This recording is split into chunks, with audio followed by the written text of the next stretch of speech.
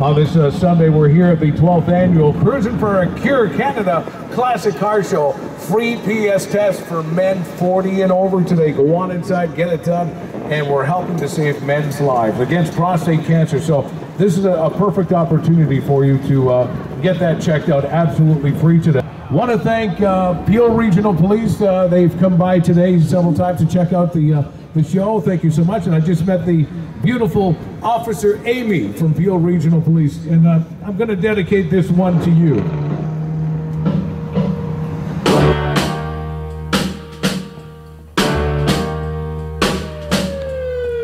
Walking through a party in the county jail. The prison band was there, they began to wail. The band was jumping and the joint began to swing.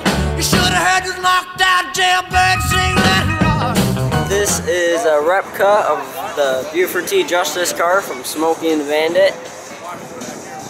And we're here supporting, here doing tribute for Burt Reynolds in the recent past and having fun.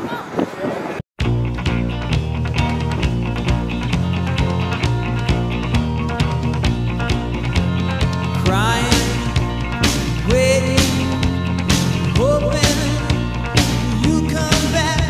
I just can't seem to get you off my mind. Crying, waiting, hoping you come back. You're the one I love, and I think about you all the time.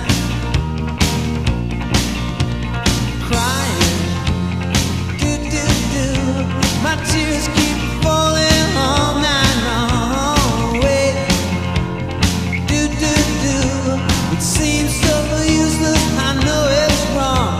We're crying, waiting, hoping you'll come back. Maybe someday soon things will change and you'll be mine.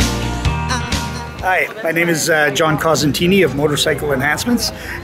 Today we're showing off the bike and we're helping raise funds for the prostate cancer awareness. And it's Cruisin for a Cure.